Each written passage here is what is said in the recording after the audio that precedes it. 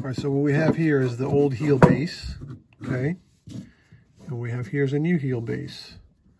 So basically, we had 5 layers of leather glued together. I'll make sure we got that angle right.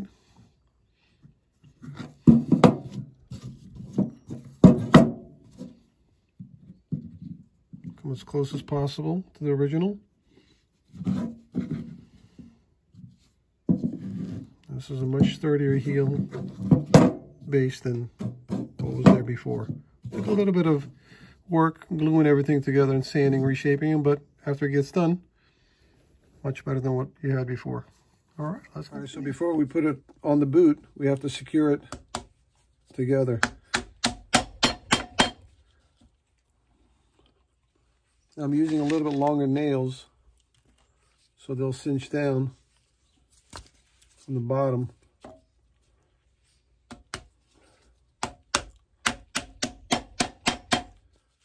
And this is going to be a solid heel base. After all, this gets the most impact as you're wearing the boots. A couple of them bent. Have to remove those. So you want to make sure that that's very, that's very secure.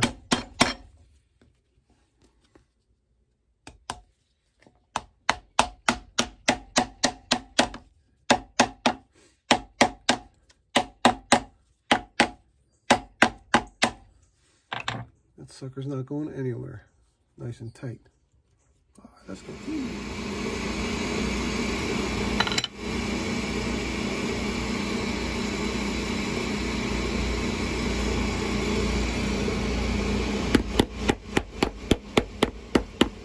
All right, this is our pneumatic nailer. Basically, we put the nails in there, we put the boot on and press on the pedal, and it drives the nails up. Okay, so we're gonna do the same with this boot here. We'll fill those holes with nails, okay? And then we'll put the boot in and then we'll press it, all right?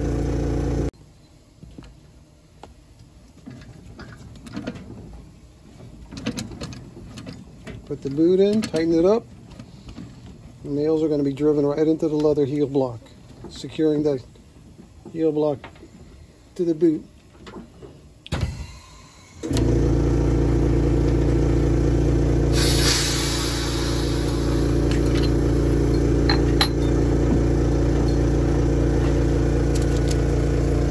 You can't see it, but the nails are all in there. There you go. All right, let's continue.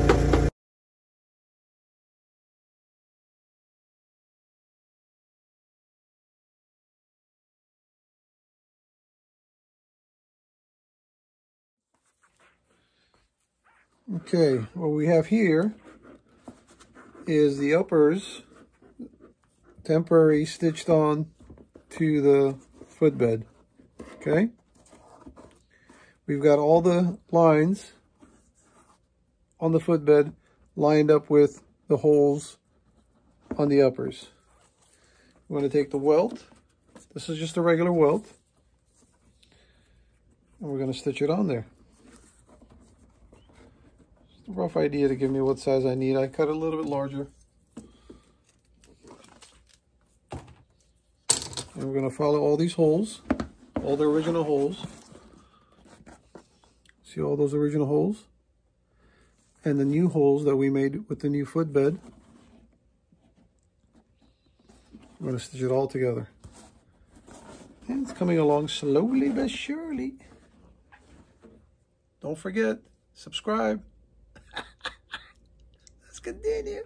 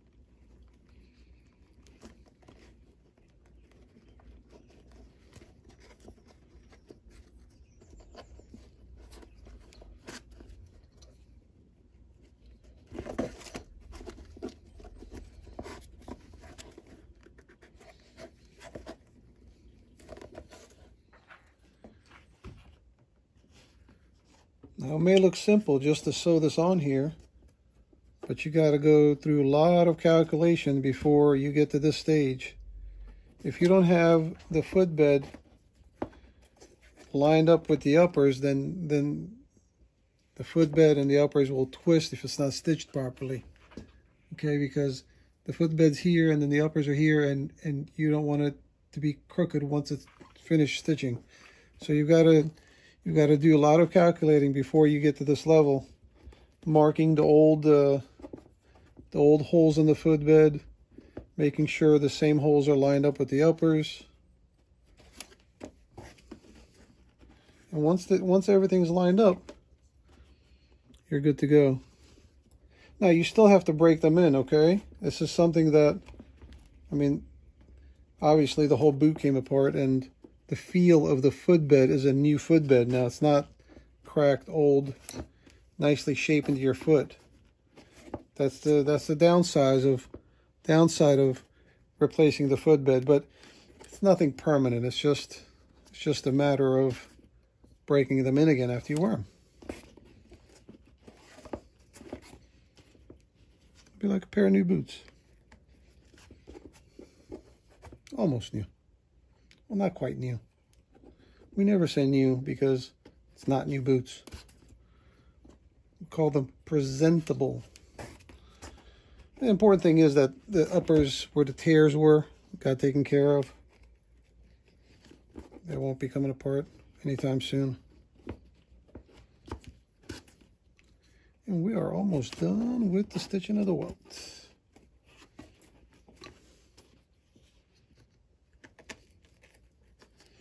I've got the other one over there. I'll show you real quick. Now, everybody has different ways of doing things, right? Got a little ratchet set. Got the shank area kind of secured down to give it that shape of the shank. Some people, what they'll do is they'll sand this inside here to make it thinner so they can kind of curve it. I mean, it's really not necessary to do that. Everybody does it differently. This is how I do it. And I keep it the same thickness all the way around. And once this, I've got this foam rubber right there so the strap marks won't be visible after you remove them. And once that dries, that'll give it that nice shape. That'll be drying while I'm finishing this one. So that's it. Now, I'm no means a cowboy boot repair expert. I don't, you know, there's people out there who work on cowboy boots every day. I don't. Once in a while, I'll get some in. Maybe what I do in a year, somebody does in a week or a month. No, in a week maybe. So I don't do too many of them, but I like them. I like doing them.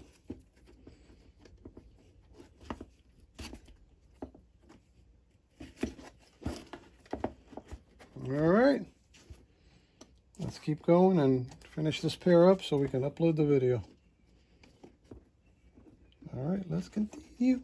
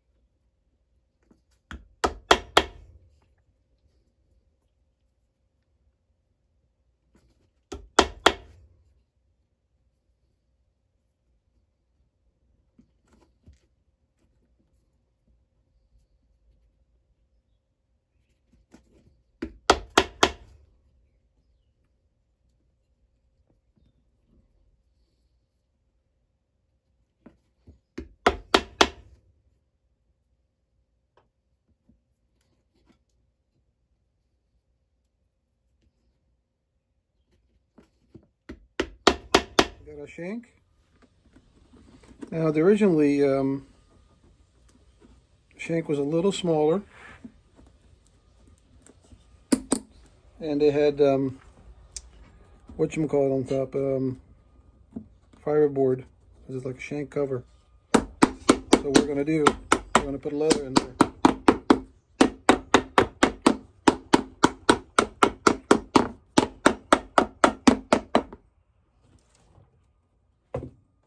That's the first part. This is the second part that's going to come in. I'm going to put a leather heel around. I had a plastic one from the manufacturer. We have a nice solid base. All right, let's continue. All right, we are back to the Steve and Chris show. Chris and Steve show. Right. Coffee with Armenia and Greece. Oh my God, worst combination. So we ran out of the usual coffee today, and we're trying something different. This is normal coffee.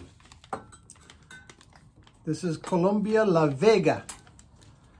This is Golden Bean Bronze Medal winner. Roast, light to medium. We don't really do medium light. We do usually dark. Dark. And heavy, you know? Dark charcoal, coal infused. And the region, it's southwestern Antigua Amaga. Farm Finca La Vega. Okay, altitude, process wash. The cup, red fruit, sweet citric, green apple, milk chocolate. In other words, not from Armenia or Greece. But the other one, the Arabic coffee, is Colombian too. Oh, is it really? Colombian bean. Oh. I did not know that. I mean, it's got like aftertaste to it. I don't know. Maybe I'm used to the other stuff. It's not bad. I think we're gonna stick to our usual. Yeah. Gotta tell the wife to go buy some coffee. I mean, there is aftertaste. There's an aftertaste. Cardamom or something. It's not my favorite. Luckily, this was from a small town. What do they call that? Beanery? Yeah, I guess like a little beanery. Small batch, artisan roasted. A great compliment to this handmade scone from this very local shop called Pan-Era. Pan-Era. Pan-Era. They've been around for like hundreds of years. Yeah, it's very good. Good combination. And it's close by. All right. It's ready in the mornings. Within walking distance. Only one location though around the world. I mean, they have other locations called Panera, but they're cousins of Pan-Era, you know? Oops, we should turn that around. Maybe. We spoiled it, man. Damn it. Never mind. What is a blueberry scone? Blueberry scone. Blueberry scone. It's our go-to. Oh, by the way, this is Chris and Steve's show. Welcome. Coffee break with Chris and Steve. Why am I in the picture frame more? Chris, lean forward. All right. There you go. I have to be like this next time. I am the host of the... You're the host. So I get the more of the vision, you know? I'm like the Robin to your Batman. Yeah, just something like sidekick. that. Exactly. There you go. The lantern to your green. I don't know. Something like that. Frickin' frack, you know? Frickin' frack. I mean, you know, Laurel and Hardy. Right, the Hardy to your Laurel or Laurel. Are you saying I'm fat? No, thanks, dude. I appreciate it. Well, you are skinnier than me. I mean, you know. Oh, that's true. He has no hair. There's Laurel? It's Ollie. Hardy? Which one's Ollie? Ollie, right? Yeah, no, we're showing our age way before our time. That's before our time, dude, you know? We're not that damn old. But we are getting old, Chris. That's why I shave so you can't see the gray. Thanks. One time I called Chris, when I first met him, I called his house. I said, his last name is Apostolou. Now, when I first met him, I thought Apostolou was his first name. So I called him up. I go, can I speak to Apostolou? His sister answers the phone. He's like, which Apostolou? I'm like, what the hell? They named all their kids Apostolou? I'm like, how many Apostolous are you? He goes, well, yeah, there's like 5 of us here. I'm like, what the hell is going on with that family? She's like, which one who you want to talk to? I'm like, Apostolou. He's like, well, we got George, we got me, and we got the mom and the dad, and you know, Chris. I'm like, I think it's Chris. I never told you that story. Oh, that's true. That's true. I never told you that. That's Your sister answered the phone. Story. Your sister answered the phone. I'm like, can I speak in Spanish? She's like, which one? You know. In true fashion, she's a ball buster. Yeah, she is, right. She's a ball buster. She did that. I'm like, they named all their kids Apostolo. I was laughing my ass off. And of course, my sister answers. I know. One time I called her when I was in New York. I was like trying to sing a song. Hey, let me check out this song. Tell me how I sound. So get on the phone, start singing. She goes, oh my God, hey, who sings that song? And I'm like, I don't know, Oasis. She goes, yeah, let's keep it that way. Always busting balls, that one. Yeah, she's a trip. Anyway, I think we had enough for today. All right. Yeah, this coffee, all right. Not quite on the chopping block, but... Let's just say it hasn't been a memorable coffee, a memorable guest, but as far as coffee is concerned, I mean... It's not bad. It's good because that's the only coffee we have today. That's exactly what it is. But if I had the option of the other one, I would definitely go to the other one right away. Yeah. You know? All right, let's continue. All right, so we've got our heel rand in. If you notice, we dyed the edges dark brown right there. Because what happens is once the sole comes on, we're trying to get the edge dressing on there. It's going to hit the uppers and it's going to get that dirty, so you don't have to mess with it now because you did that beforehand. So we are getting there slowly but surely.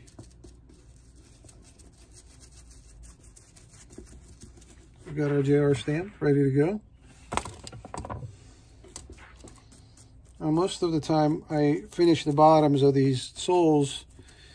I don't really show too much of how I do it. I mean, it's not a big deal, but everybody's like, hey man, how come you didn't show us the bottom finish? Let's see how to do that. So I'll show you guys a little later how I get that pattern on there. That way you'll stop asking. It was a nice coffee break with Chris. It's always enjoyable when he comes over.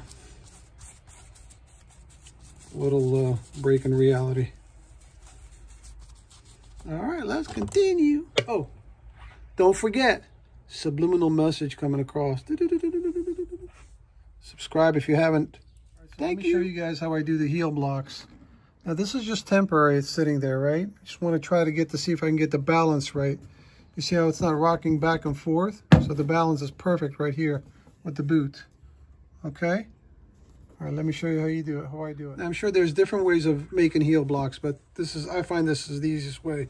So what I do is I temporary glue one at a time. I put one layer down, sand it, one layer down, sand it, until everything becomes balanced. And then when I take it apart, then I sand the surfaces again, and then I re-glue and back everything together nice and solid.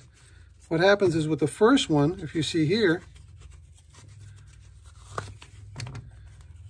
when I first put this here, there's a hump in the middle of the sole.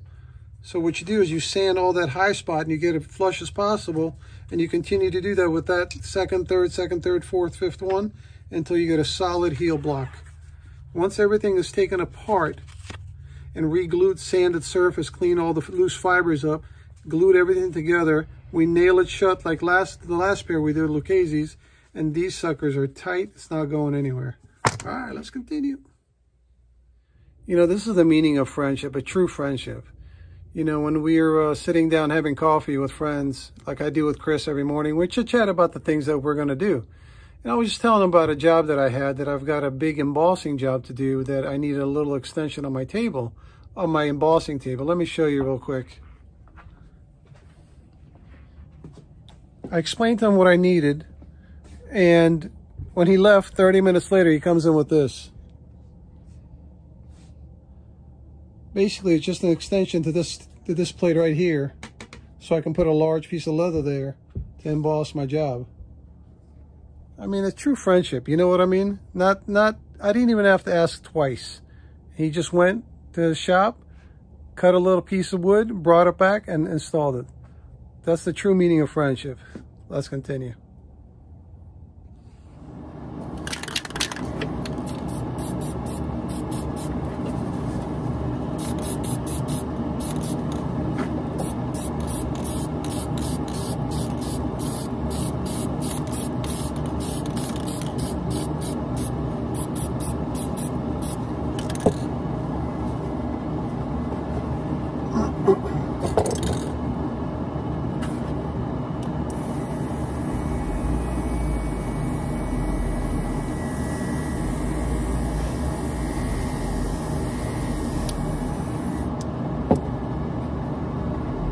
guess I should wear some gloves, huh?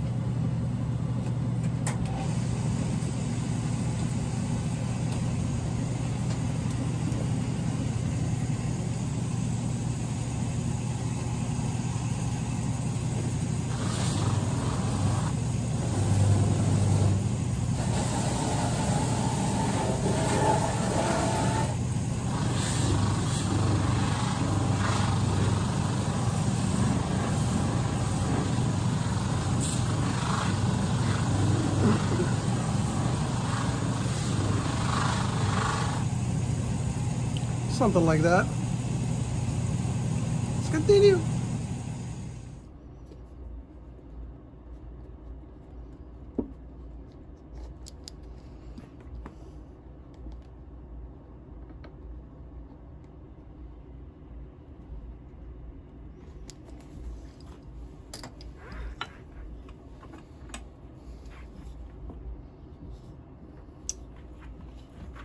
Back up the camera a little bit. There we go. These are just decorations I'm putting on the sole. Nothing structural. I don't know where I come up with stuff like that. It just comes to my mind. And I do whatever, I guess whatever I want. Again, nothing structural. This stuff that I put on usually will wear away. People always say, "Hey man, why you waste your time with all that stuff on the sole? It's gonna wear it away."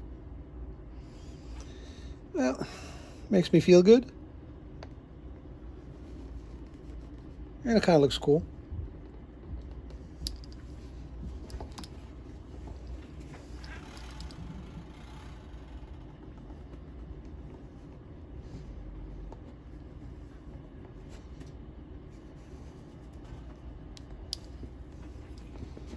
Not too bad, not too shabby. All right, let's continue.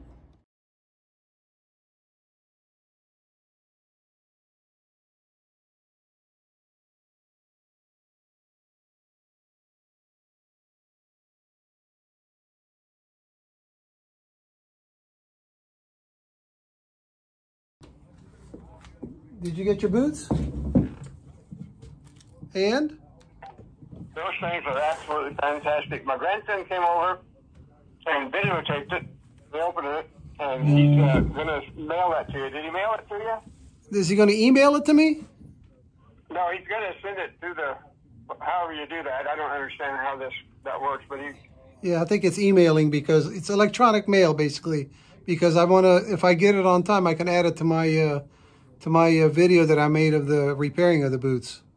Oh, okay. Oh, that's going to be fun. Yeah, okay. I'll give him a jingle and make sure that he gets that to you right away. Okay, that's good. And he went over to see a friend of his who's That's what he does for a living, is does photos and Okay, that's good. all that. So Anyway, yeah, that was absolutely. I couldn't believe those boots. You know, my feet swell up, and sometimes I can't get my boots on. I thought, I don't care if I even have to, if I even wear these, I'm going to be able to look at them. no problem. And the best part, that's my gift to you. Oh, man, I appreciate that. Yeah, no worries. I think you deserve it to be my favorite fan. So tell your wife you don't have to talk about me anymore. This way you got a nice boots after all. So I just had a doctor's appointment with my doctor, and I told him, I said, hey, I met a new friend, where are you from? My mind just Virginia. What's your country that you come from? Armenian. Armenian. No, I know that, but that's your nationality. Oh, I'm from Falls Church, Virginia. Yeah. Anyway, I told my doctor, I said, I got a new friend, and he comes from your country. Oh, really? Where'd you meet him at? And I told him, oh, he's down there in Virginia. He's a shoe cobbler. Oh, you're talking about Lebanon. That's what you're talking about, Lebanon. Yeah. Yes. I said, he's Lebanese like you are. Yeah. And he said, I said, yeah, he's from Lebanon, but he's Armenian. He said, yeah, those Armenians, they're the ones that do the best shoe work. Awesome. So I'm glad you're happy. And let me see if I can wait for the email from was it your nephew you said? It's my grandson. Your grandson. Jingle right now. Yeah, let him know if he has it. Tell him to email it to me right away. That way I can incorporate it with the video I'm making. Okay? Okay, Steve, thank you, and God bless you. All right, buddy. Take care of yourself. Bye-bye. Okay.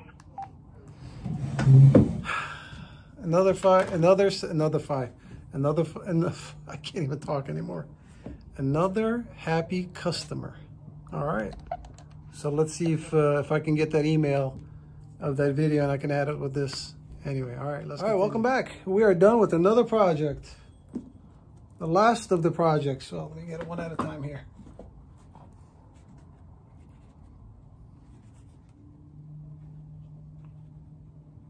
I think it turned out pretty good. I'll be happy with it. Now, had I known that this was going to be that much work from the start, this would have been easily $900 job. Because changing the footbed like that and the lining, patching that up, well, I was going to patch the uppers only. I didn't know about the worn out lining.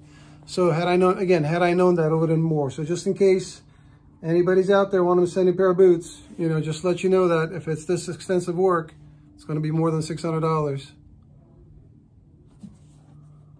Awesome, I like it. It turned out pretty good. I think you'll be happy. This will last for many years to come now. All right. That was a long project. Thank you for joining me. I appreciate it. If you guys have any questions, just give me a call or email me.